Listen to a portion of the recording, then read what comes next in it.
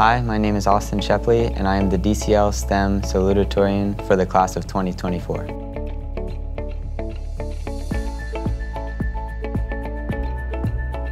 My CTE is computer science, and I chose it because when I was choosing the CTEs, I really found that all my friends were choosing this one, and it was a new area of sort of expertise that was coming around, and I was really curious about where it would go from there. My goals for after the DCL STEM Academy are to go to the University of Michigan at Ann Arbor and study physics, as well as a dual degree in material science engineering. So some of the things I do throughout the school include being a member of the National Honor Society, the World Language Honor Society, the Gifted and Talented Club.